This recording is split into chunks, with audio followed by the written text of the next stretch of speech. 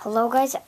I decided to do a rarity scale actually on my Jurassic Park figures, and these ones I didn't get enough space to put them on that big shelf over there, but these are down there, the easy to find ones. This stuff is rare and not rare or common.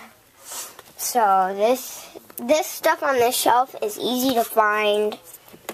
Like, you can see it on eBay a lot and stuff. This stuff, not rare or common, like it's in the middle. Kind of in the middle of the Jurassic Park toys.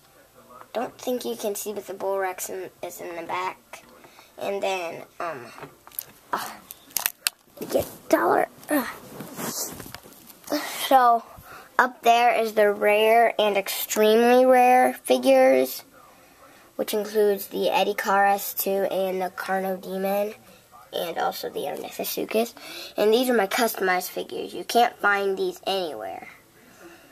So, yeah, I just thought to sort these by rarity.